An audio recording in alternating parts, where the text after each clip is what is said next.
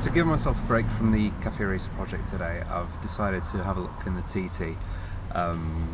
Some of the previous old videos I put up was me trying to get the new cylinder head in. The old cam belt broke, the obviously piston valve contact, the horrible story. A garage I took the cylinder head to lost it. How? I don't know. So then I had to buy a new one from eBay again and put that in. When I put everything in, the engine didn't start. Oh sorry, it started but then it didn't rev, so I sort of gave up. See, it's not my main car, it's an old car of mine. I'm just reluctant to send it to the scrap heap basically. So I've got a Vag Com cable today and I'm seeing how it works, and this is it. So give a bit of an introduction of how to use them. You need to put the software on, you need to put the drivers on so that the USB cable can actually be read. And so here it is. We've got the Vag Com in there, follows the cable, only works on PC, which I hate. That's in the USB port. So this is where we are. The engine doesn't rev. So first of all you need to set it up. You go to options, you've got your ports there, you need to test it first. So this is VCDS Lite. There's 4 ports here, COM1 to 4.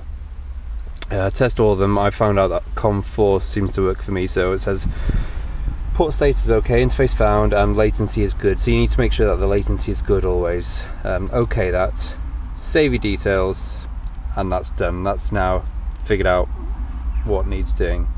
After that you need to set the serial number on here. So if you go back and just do a quick select and do click, actually let's click engine. You can see it's coming up with all these statuses, and then it'll activate these little buttons down here once it's found out the signal, and then after that it'll put your serial number in. No response, that's brilliant. Okay, instruments.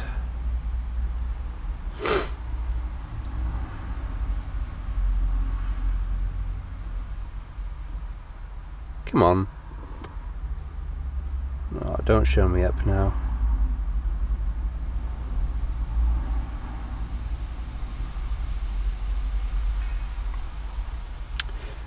Oh yeah, make sure the ignition's on.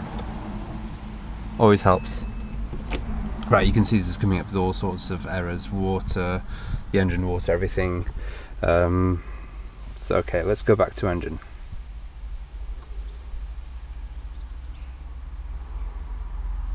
There we go. So you can see the Vag numbers coming up now. Everything's making a noise in here, and these are now active, so it means that everything's ready. So let's go back to that, and let's do a quick auto scan. Choose your car. It's an Audi TT, and start. No, I've only got VCDS Lite. It's a demo. So it's not going to show all the codes. Just let it do its thing.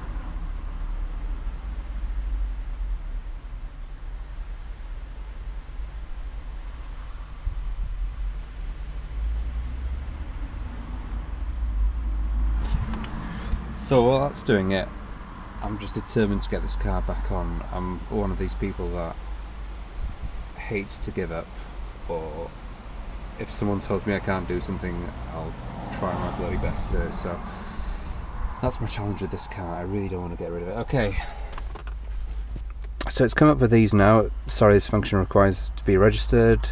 We know that, but here everything that I've got wrong, we've got a lot of codes, shareware version, so you have to obviously register it to see what's happened. But I can see that the secondary air injection system, incorrect flow detected, and also the other one which I'm worried about, actually 2 things I'm worried about. Knock sensor up here, that's under the air intake, and because it's a variable timing engine, it can retard the engine depending on what, so that's wrong. We've also got a throttle actuator, mechanical failure, so yeah, it's no wonder that my car wasn't revving.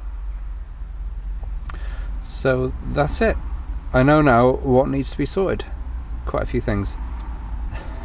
So that's, yeah, that's going to be another day's work.